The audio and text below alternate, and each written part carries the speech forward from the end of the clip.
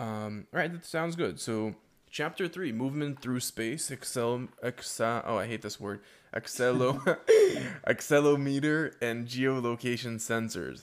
Could you tell us a bit more about this chapter?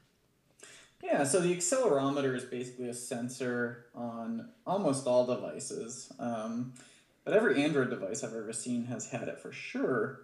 And, it can be used to detect basically shifts in space.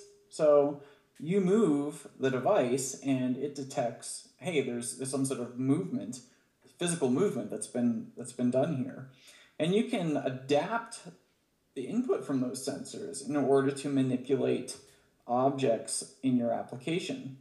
So, as far as a application or a demo or activity that you could do to, take advantage of this, again, you could use an image on the screen and just adjust that image's X and Y position or its scale based upon movement from the accelerometer sensor. Mm-hmm. In terms of geolocation, that's another sensor that's available on really all Android devices, or most.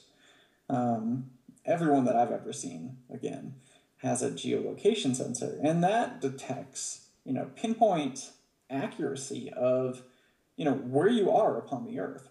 So longitude, latitude, and a bunch of additional data that can use, such as heading and vertical accuracy and stuff like Mm-hmm. that.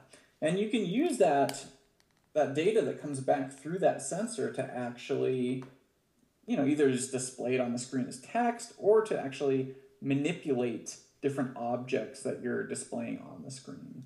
Excellent. So, while you were talking, it kind of came up in my head with an idea for an exercise that could maybe connect all these topics together.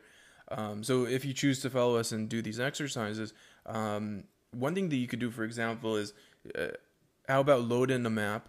And do you know that game that I don't remember the name of the game where you have a ball and you're supposed to avoid having that ball fall into the hole that's I forgot the name of the game. Um, Sure, I think there's a few games like that yeah, at this but the point. original, Yeah. the one that was made of wood, and you had like as a kid, I remember playing it. All right, so imagine a game similar to that, but instead of that, the ball is on Earth on a map, and you need to avoid lakes. So if the ball hits a lake, then the ball disappears. So obviously a silly game, but that way you could connect between the geolocation, and the accelerometer, and just play with it and come up with a kind of like a live map little game that's based on locations. So that's my idea. Obviously, you could come up with any other idea. I do encourage you to try to mix and match the two together just for your practice if you're new to it. Just try to come up with something where you're using both geolocation and accelerometer, and then you know for sure that you definitely understand chapter three and know how to integrate it into a live project. Does that sound fair?